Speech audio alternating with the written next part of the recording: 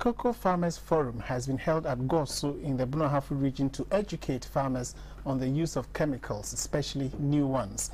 A scientist from the Cocoa Research Institute of Ghana, CRIG, Dr. Joseph Arthur, reminded farmers that new chemicals for use in the industry must be researched for at least 5 years by the Cocoa Research Institute of Ghana before it can be passed for use. Dr. Arthur consequently urged farmers to check on this before accepting new chemicals for use. Cocoa farmers across West Africa are worried for their livelihoods after the European Union (EU) announced plans to reject the import of cocoa beans containing certain levels of heavy metals. New European regulations on cadmium in cocoa beans have increased the burden on African producers, including Ghana.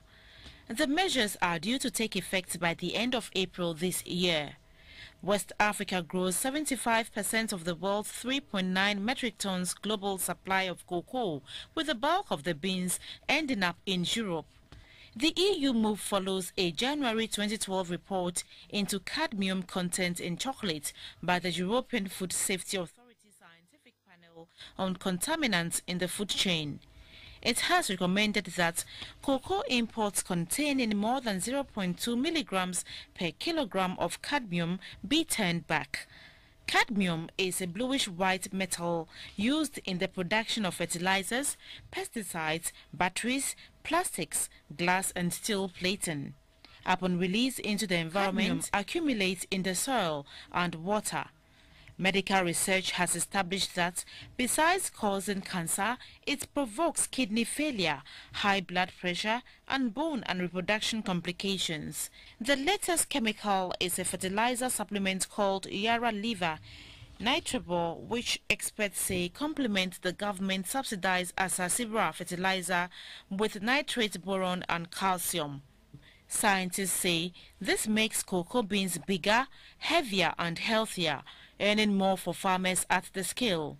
The Healthier Cocoa campaign consequently took this message to cocoa farmers in growing areas. At Goaso cocoa area, farmers came from Sunyain West District, Tano South, and Doma East.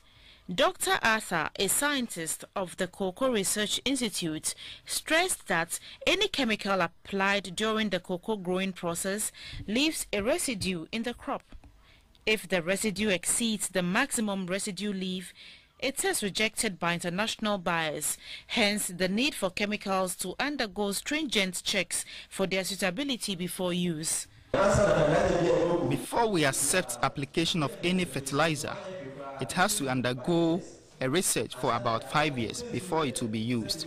Another scientist from CRIG, Dr. Alex Efrifa, took the participants through the process of applying nitrable. The fertilizer, which is applied using the dispersal method, must be used 6 weeks after the application of the Asasibra cocoa fertilizer. He introduced the farmers to a dispensing apron designed to facilitate application of the new fertilizer.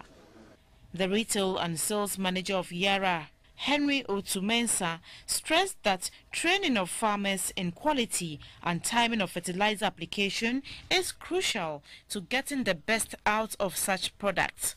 2 farmers GTV News interviewed were concerned about the price of fertilizer.